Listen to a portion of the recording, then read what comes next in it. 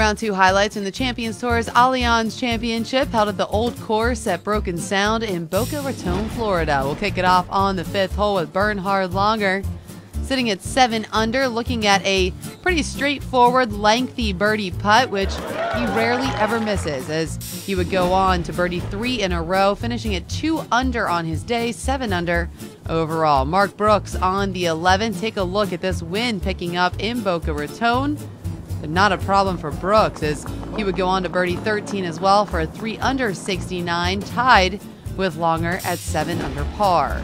Over now to the 16th.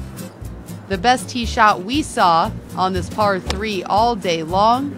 Began his day 2 over through 3, but quickly turned it around, making the turn at 2 under par, and then nearly put a 1 on the scorecard on the short 16th. Instead, taps in for birdie, finishing up 4 under on Saturday and 7 under overall with 18 to play. Olin Brown on the 14th, coming off birdie on 13, leaving himself a challenging look at birdie here, though, sitting at 5 under, has to manage that spine on the green, so this is an undulating putt, but he reads it perfectly, puts it in the bottom of the cup for a second round 67, and he pulls within 2 of the lead.